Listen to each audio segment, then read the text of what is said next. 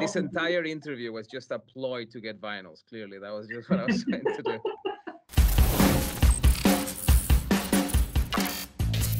About 15 years ago, I discovered Diablo Swing Orchestra, an avant-garde metal band from Sweden that combines elements of opera, swing, electronic music, tango, and a lot of things that, honestly, if I describe them to you, sound like they couldn't possibly work. But they do, and they do in a very good way, not in a funny or novelty way. They are extremely talented musicians, and they keep producing this really good music. Now, I'm not just saying these positive things about them because, it's kind of polite to say something positive about the people that you're interviewing.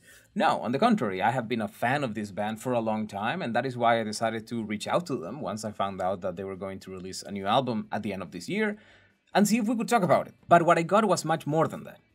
I had the opportunity to talk for a long time with Daniel Hakansson. He is the guitarist and founder of the band, and he has shaped a lot of the musical and lyrical development for the entire history of Diablo Swing Orchestra. It was a really interesting interview because we didn't just discuss their upcoming album, but instead we also reviewed how Daniel, from the very beginning, started to develop this interest in music that, for the rest of us, might seem a little bit disconnected from each other.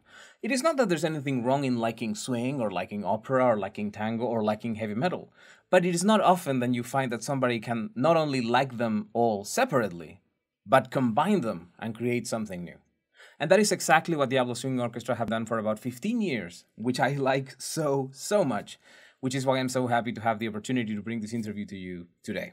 But before we go into the interview, there are a couple of things that I want to ask you. First, like this video and subscribe to our channel. It really helps us being found, so even if you cannot do anything else for us, just liking the video, commenting below and subscribing can really help us. Second, if you're in a position where donating is possible for you, we would really appreciate it if you could support us. We have a donation page on our website, and any help goes straight into the website. We don't have ads, we don't run sponsored posts, so your help will be really useful. But enough of that for now. Go on and enjoy this interview that I did with Mr. Daniel Hakansson, guitarist and founder of Diablo Swing Orchestra. Until next time, stay metal. Diablo Swing Orchestra are an avant-garde heavy metal band from Sweden, which is to say they mix a lot of stuff, including jazz, metal, opera, swing, and even some dubstep to create something truly amazing. Some people have described it as if Danny Elfman collaborated with System of a Down and got Maria Callas behind the microphone, if I am not mistaken. Formed in 2003, DSO have released 4 studio albums, the vinyls of which I can never find, and this year they're planning to release a 5th one, Swagger and Stroll Down the Rabbit Hole. Daniel Hakansson is a guitarist and one of the founders of DSO, and he joins me today from his home in Sweden. Daniel, thank you so much for joining me today. Yeah, my pleasure. How was 2020 for you, and more broadly, your experience, both professional as well as personal, with the pandemic and everything that was happening? Obviously, the music industry in particular has been very affected, so I'm wondering how you guys dealt with it. Yeah, well, I guess we dealt with it we were taking our time with the album. So that was basically what we were doing. We started recording in May, and then went on all through the summer, and then worked on the mixes all another year. But it took us a year in total. So most of 2020 was we were in the studio or we were in pre-production. So I think I guess a lot of bands did the same thing because there was not much else to do besides sitting in the studio. And also the regulations in Sweden were a bit softer than most of the world, I think. So we were able to travel to the studio and stuff and sitting in there instead. So yeah, that was basically what we were doing. I was speaking just, I think a couple of days ago, one of the members of Fear Factory, for example, and he was mentioning how, yes, it was a very stressful time, but at the same time, it allowed me to just take my time with my music, take my time with my record. Did you, in a way, feel that there was less pressure for you guys to complete the album, which is what allowed you to take an entire year, or would it have taken that long regardless of what happened? Well, the thing with us and recording, at least with the latest two, something always seems to come up when we don't expect it. But this time around, I would say we took our time because we knew that we will not be able to tour anyway, so there was no rush in getting it done. And our, so to say, 9th member, Roberto Laghi, who's the producer of our latest 4 albums, also finally got the time to sit and really work with the mixes with a little bit more calm involved, not so much stress towards a deadline that it has to be done by. Of course, it has to be done sometimes, but I think he was quite pleased with the way he was able to work with it. I mean, some days he worked for 2 hours, other days he worked for 10 hours, but he could take his time as well with the mix, because that's a problem we've had with all albums, because there's so much things going on at the same time, and we don't really have a blueprint somewhere else to say, okay, this is the band we want to sound like, because we think that the trumpet is just as important as the guitars. It's not a background thing in our band. So this time he really found the sweet spot for every instrument, and we're really happy with how it turned out. Before we actually get into this particular album, which is the one that we should see, I think in November, if I am not mistaken, it should be around the release date. It's the digital release is on the 2nd of November, and the first single will be out on August 13th, and then there will be 2 more singles in September and October before the release. So before we get into the album itself, I want to take you a little bit back, because I am curious, since you and Pontus in particular are the driving force behind the band as far as songwriting goes. I am curious as to what were your origins as a musician. How did you get into, you in particular at least, how did you start with music?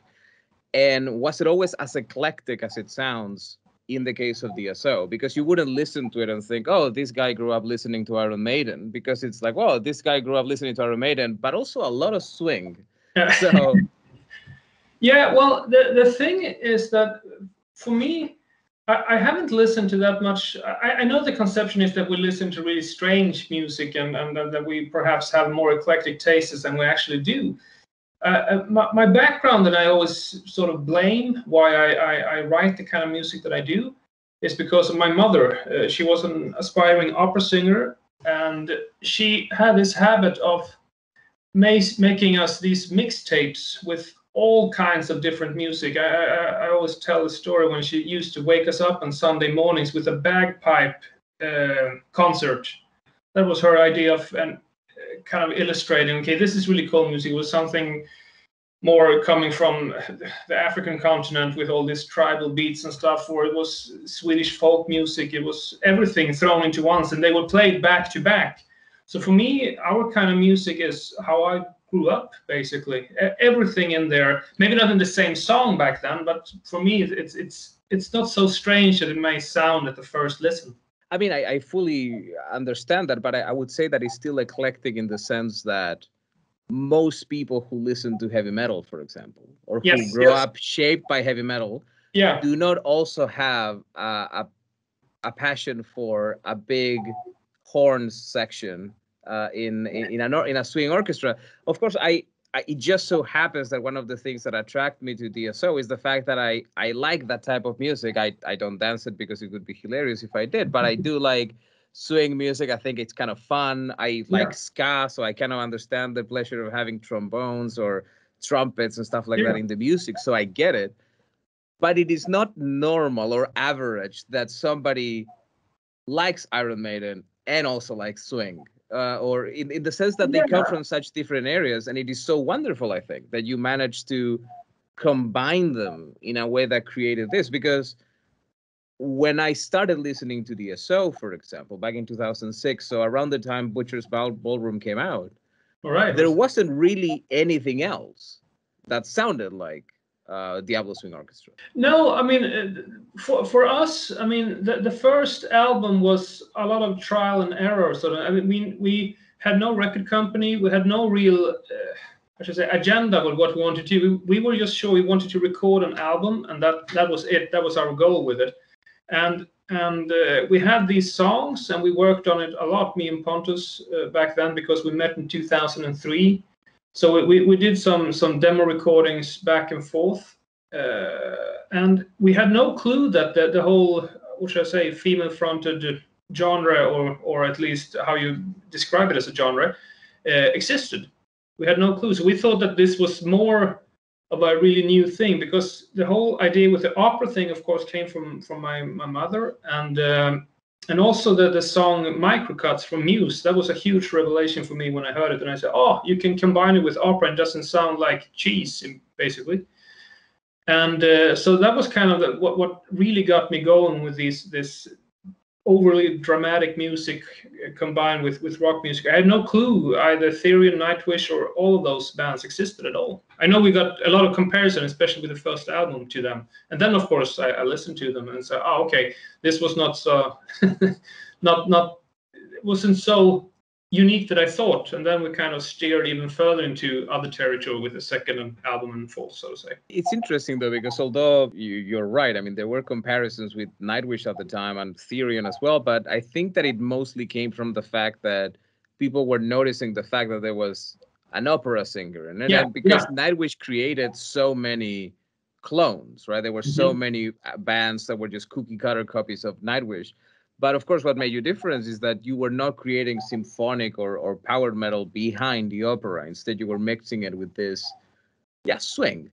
I'm quite interested in that because, you said you didn't have a record label, you just had these songs. But so take me a little bit back to the beginning of DSO. Was it just you and Pontus and then trying to find musicians, or through an incredibly unlikely series of events, you actually got 7 people who were totally into swing and electric guitars and opera?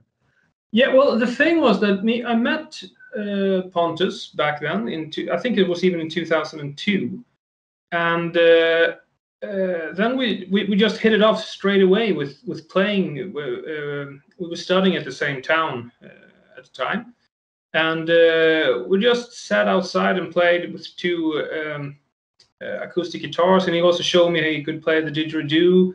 And he was also really, really good with recordings. It's his big interest, so to say, with recording and all this kind of more electronic music was his forte, or still is his forte, so to say. So we got really good friends, and then we started writing our first demo, which we recorded back then in 2003 as well. And he knew Johannes from before, and I knew Anders, the bass player, from before. So and also the drummer at the time, Andreas, I had played with earlier. So we kind of called old friends, so to say, and say, "Okay, hey, we have this demo we're going to record. We want to come and try it out." And I guess it grew from there. I mean, both our trumpeter and trombone player knew Johannes. So it's been very lucky coincidences, I must say, that we found each other and that we could unite within this musical frame and start creating together. Because from the beginning, in the first album, I wrote pretty much, not all by myself, but the songs were basically with mostly me and then Pontus arranging and also creating all these electronic twists on top. And then it became more and more of a joint venture, so to say, in collaboration, how we approached the music, and we started writing together. And today, with Christine on the 4th and even on the 5th album now, she's a really heavy force behind the songwriting as well. So the whole band is contributing a lot more now. So that's been a journey for us. Now, at the beginning, when DSO releases The Butcher's Ballroom, there was something else connected to it. It wasn't just the music. There was a whole mythology of DSO behind it, right? Like a band from the 1500s, anti-clericalism. Tell me a little bit, even if that doesn't exist anymore, tell me a little bit of where that came from. Well, basically, it's the same thing, I guess, that we approach the music. Stuff that's already been done is boring. That's a really general way of thinking in DSO in general, because to have a normal biography saying that we met here and there, blah, blah, blah, it's just because we didn't want to do it that way, because that was boring. And I mean, I find it sometimes boring to read. There are thousands of them, basically, friends meeting up and they started playing and so on. So it was basically just to do something else, because I couldn't put myself together to actually write a proper biography. I just wrote that instead. So there was no interest afterwards in continuing that? I think that at least for us as a band, a lot of things just happened. We never had a clear goal where to set this as a career. We wanted to have fun, and that was basically it. And that was fun to write and to just laugh about a little bit. And I guess that was it. We never thought anyone would believe it, naturally, because it's such an obvious line. Of course, I mean, it is. Yeah. But I'm curious about that point, though, because I think many artists get asked, did you ever think that it would get this big? But I think that the right question is, what did you think was going to happen with that first album? Did you only think, I mean, a couple of people will hear it, or did you actually hope sincerely that it was actually going to pick up? Was it a surprise for you that it did? The thing is that for me, it's two things with it. I really enjoy marketing as such. I actually did a lot of marketing of the album, but that was after it was done, just because that's, well, it's been my education as well. So I did a lot of marketing because I thought it was fun, and I tried it out and it worked. But of course, I could never believe it would grow this big naturally. It was more, it's a hobby.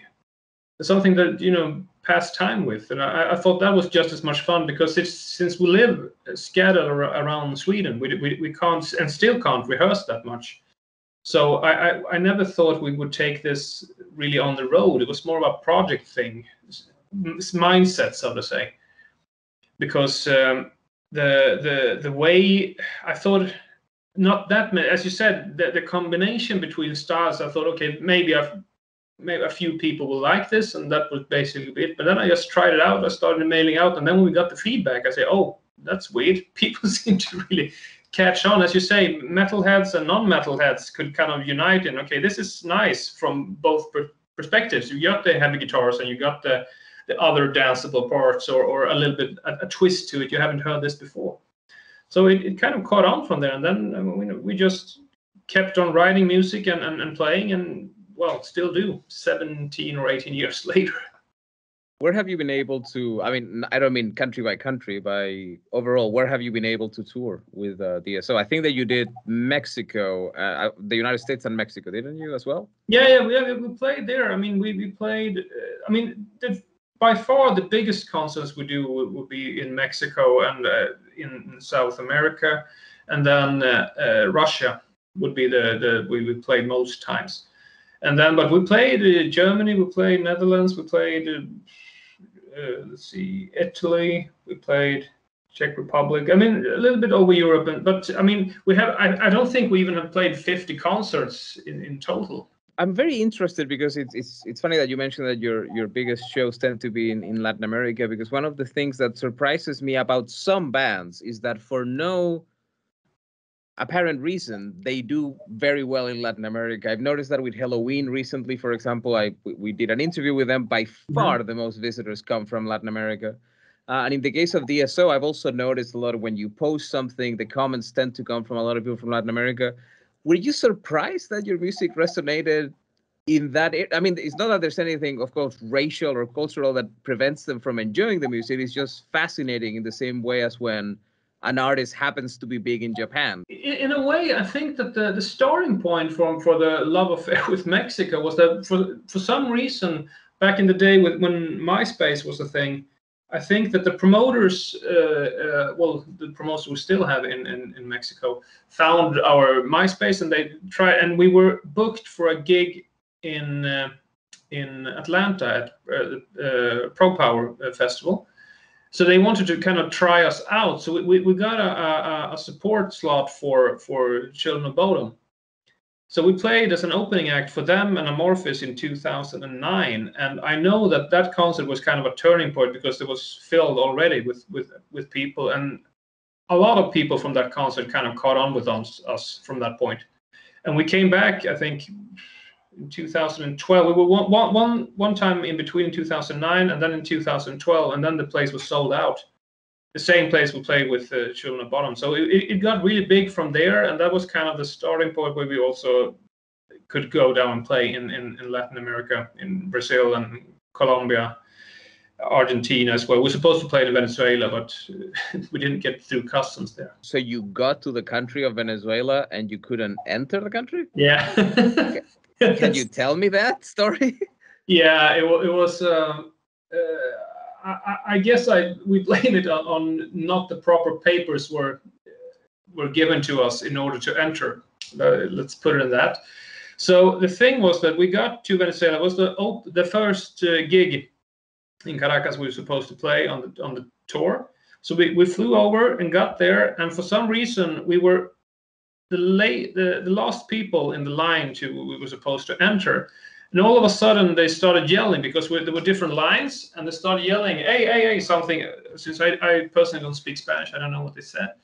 But for some reason they caught on that we were a band, and we were not supposed to enter as a band. I don't know why. We showed them the paper we had, and they no, okay, you sit here.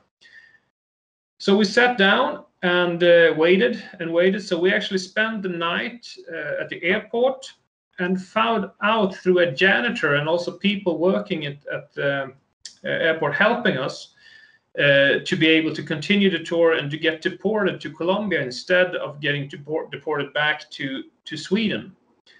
And the funny thing was that since the return ticket was not supposed to be used, they had booked us the return ticket to Rome. So if we would have gone back, they would have sent us back to Rome instead. And then we would have missed the whole tour.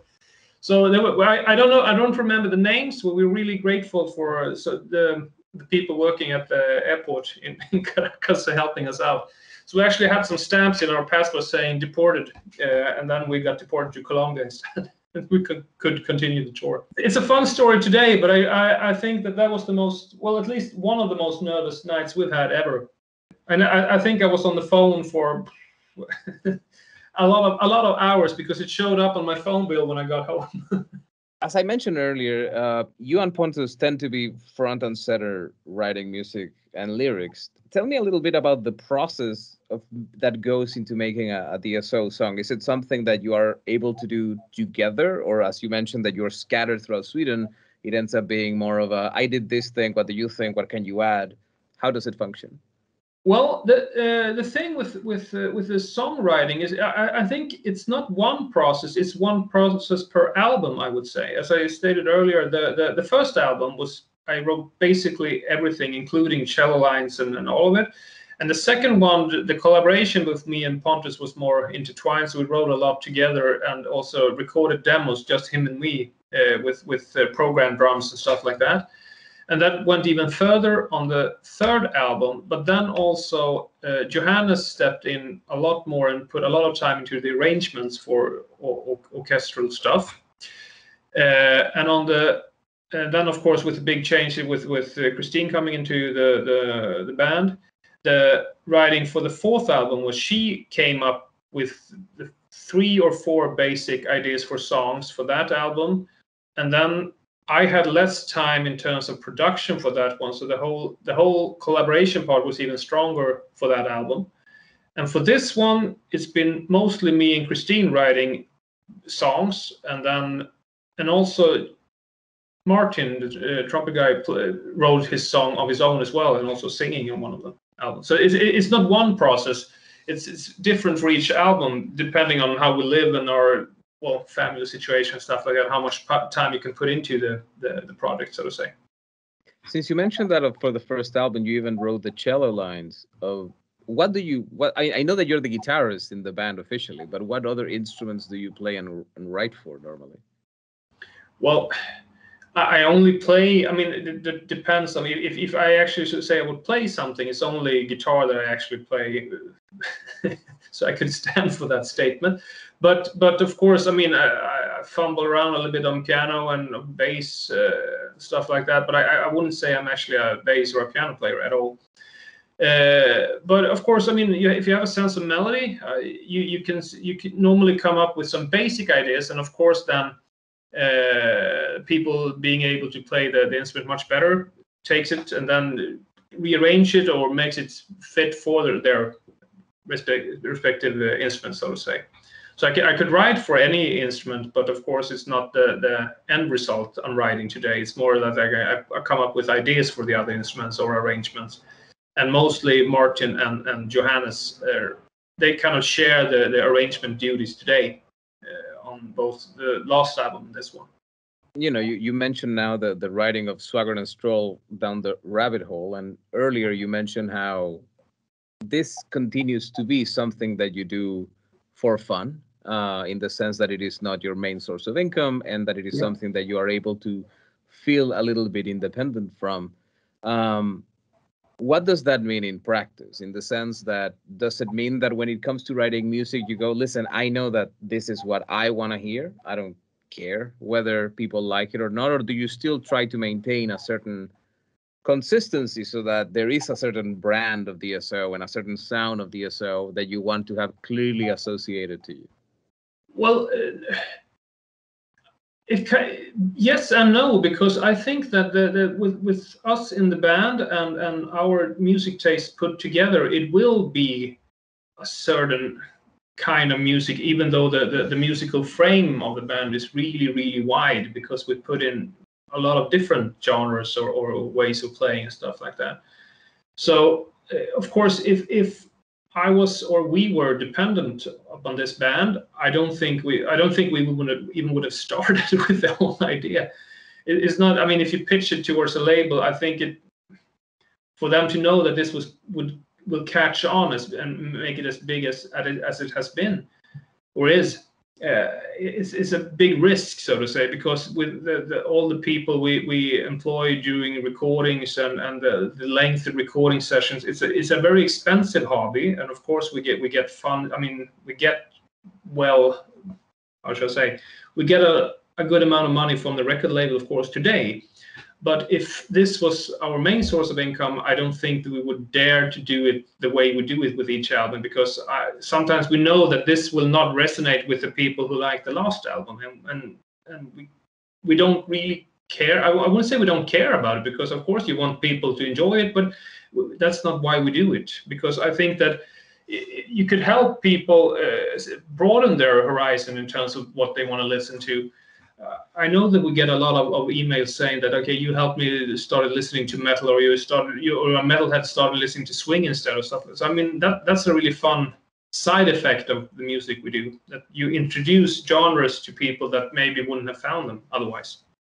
It's interesting that you mentioned this thing that if this was your main source of income, perhaps you would have never started because of the risk that it represents. Because I'm thinking about an interview that I was recently reading with, not exactly a fan, but Gene Simmons, the singer and bassist of Kiss, because he was talking often about how the current music market has prevented the appearance of big music acts because there isn't that much money to go around, let's say. But what's interesting about that is that at the same time, I think it is precisely the internet that has allowed bands like yours to kind of become popular, to kind of become known, because there isn't necessarily that risk of pressing the music at the beginning, and that allows for the spread out much faster. I discovered you on the internet back then. I would say 99% of people have found us through the internet in some way, because I mean, we did, I think it was 3 or 4 gigs we played in total maybe 5 gigs in Sweden since we started. And I mean, we played for 30 people, and half of them were not even listening to us when we played. So it's we would never be able to get anywhere without the internet. So for us, we're just thankful for the opportunity it presents. But I get his point, though, that of course it's really hard to discuss. It's not just one answer to it, but because of course we could, I mean, if it would have gotten as big as it is today, we could, in general, started touring maybe back in 2012 for this, and then also generate some income and start living of it. But the thing is that when you write music like this, and it's supposed to be fun all the time, of course, this would be everyday work for us. The fun, at least for me, I shouldn't speak for all the other guys and girls, but for me, it would draw the fun out of it if I had to do it all the time. And that, I think that would show in the music as well. Right. That's what I think. But I mean, it's a guess from my end. Tell me a little bit about Swagger and Stroll down the rabbit hole. Yeah, where to start? I mean, we're extremely proud of it. I mean, I haven't worked this hard on any of the other, but even if I would combine the other albums, it would not even match up to this. Maybe it was closer to the first album because that was a really drawn out process. But the pre-productions started 1.5 years earlier. I traveled back and forth in Sweden, tried to sort things out with different members of the band. and it was a lot of organization around it, and it was a lot of fun recording it. So I think that will show in the end that it's a band with a lot of confidence in what we're doing, because we've done this for quite a long time now, and it's finally some issues we've always had when recording has resolved this time around. One we already spoke about with time, with the mix especially. It's a really long album for us. It's 13 full songs. There are no interludes at all. We have a lot of. It's kind of that we took the ideas or the framework that we had from before, and then we did it full on this time, in a sense, because if we wanted to go with a certain genre, we really dug down and really tried to understand, okay, what makes this genre or this kind of sound the way it does. If you take like let's say swing music for instance, since we naturally always have one of those. I won't spoil the fun of it, but this time it will not sound like the swing has sounded in the other albums. I can say that much.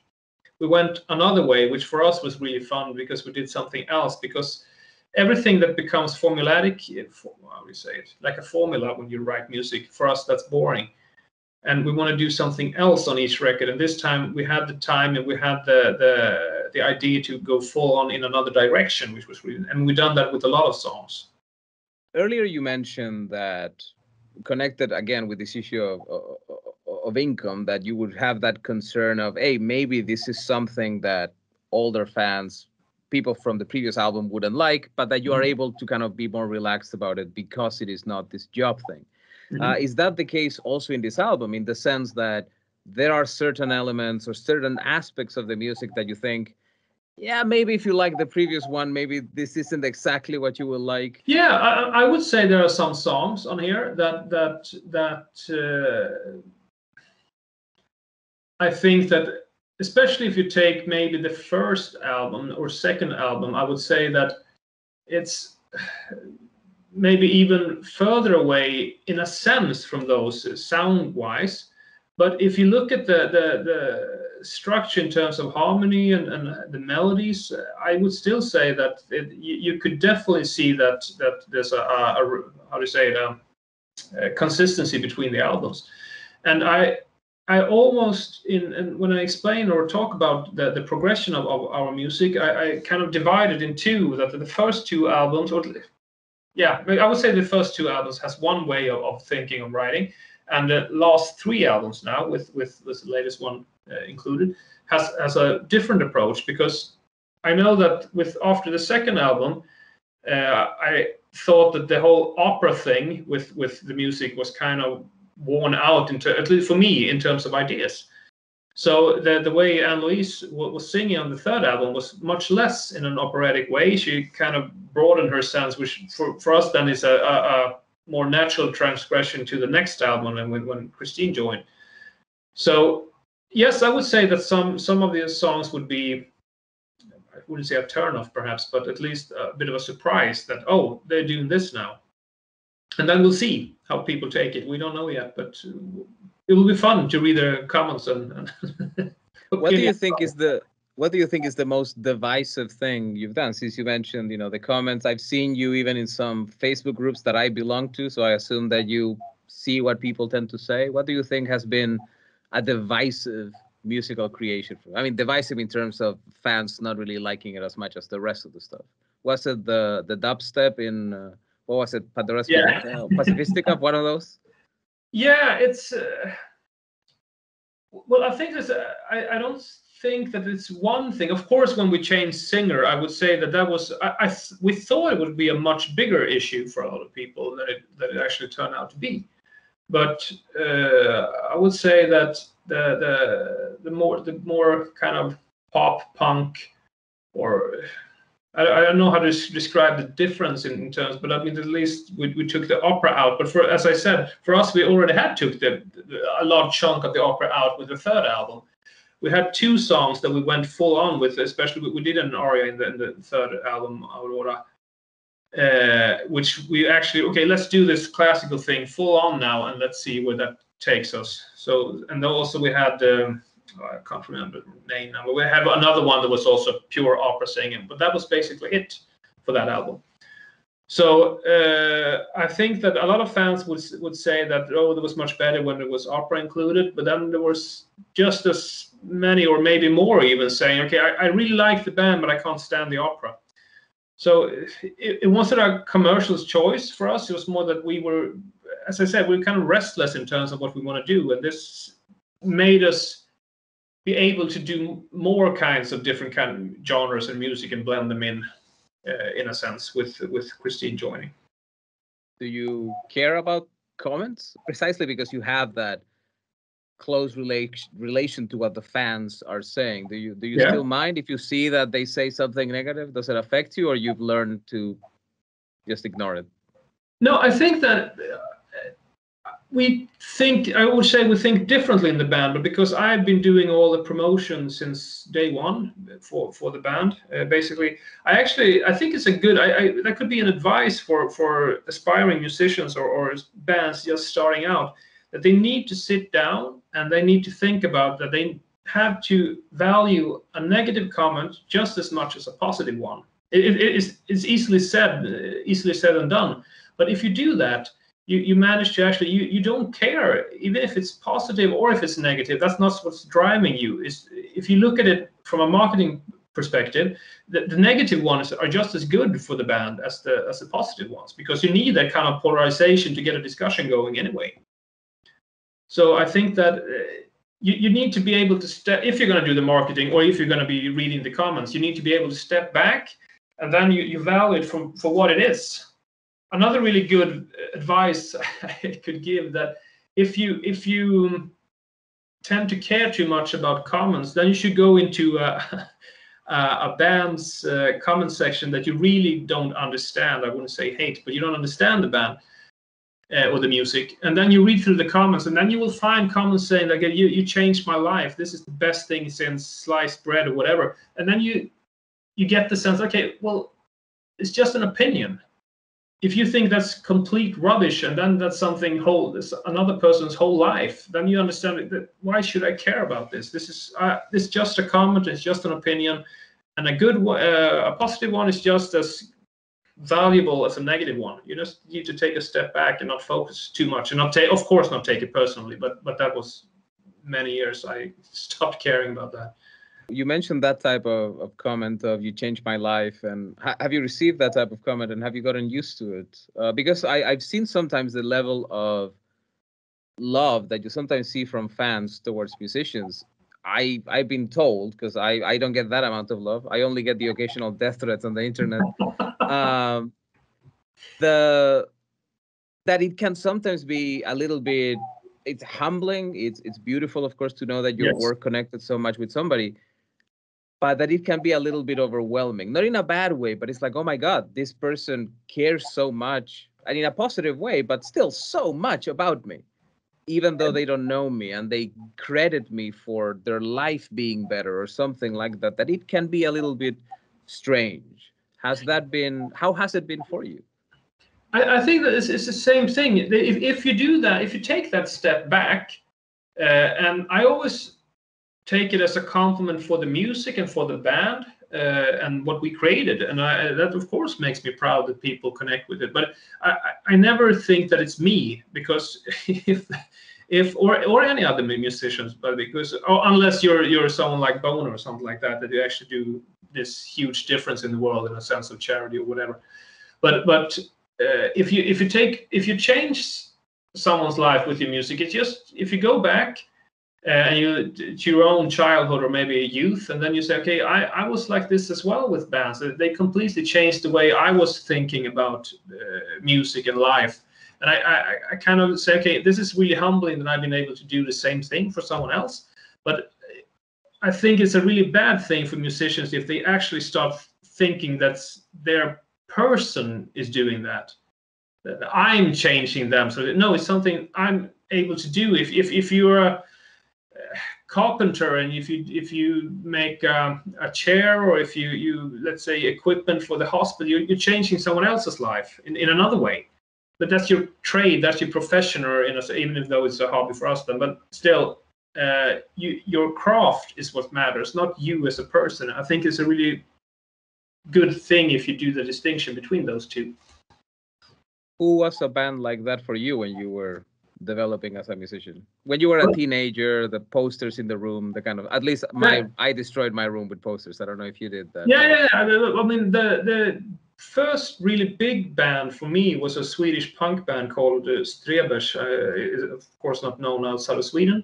But I was really big on punk music in general. And then after a while, of course, Nirvana came along and changed a lot of things. And with this whole... I've been same with Muse. 3-piece bands has been really my thing in terms of, and also this really explosive live shows with general chaos. And I think that's what I bring into this band a lot, because I always think that I'm in a 3-piece punk band on stage anyway when we play.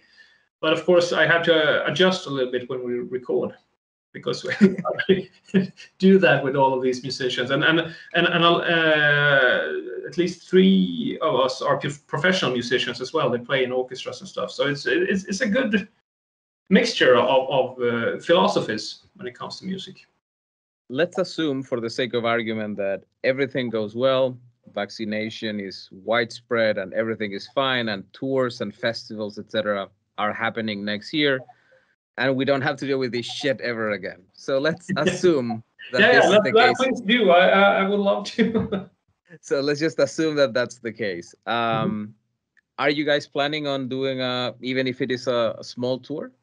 Yes, we are working with a booking agency, and we are planning to go to Northern Europe in January, and then we have the southern parts in April, and then we probably will throw in Mexico and Russia around there somewhere. We haven't figured it all out, but in the spring and summer of 2020 we'll be touring. At least that's the plan. Of course, we know as little as anyone else if it will work or not, but that's the plan at least.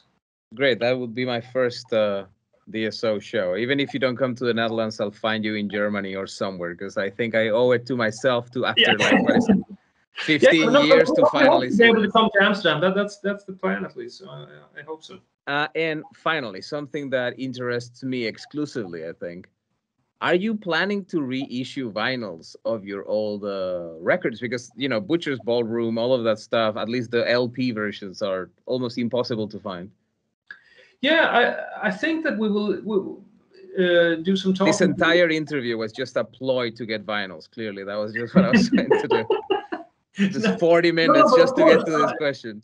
There will be at least that there's been some discussions we have as well as merch in general, because we've been really bad in that department before, because of what we've been doing is that we've been recording, and then we've been so exhausted that we haven't even been able for the last 3 albums to get our act together with proper merch and including vinyls and reissues. So that's the plan, yes, and also a shop when you can get this stuff and all of that to be set up. So let's we can keep in touch, and then I'll let you know when we have some news on the Excellent. Finally. Yes. I have my credit card ready. Daniel, thank you so much for having taken the time to speak with me today. I'm a big fan of the band. I know that we have many fans among our viewers, so I'm very thankful for the opportunity, and I wish you all the best, man. Take care of yourself. Bye-bye. You do. Cheers. Bye-bye. Bye.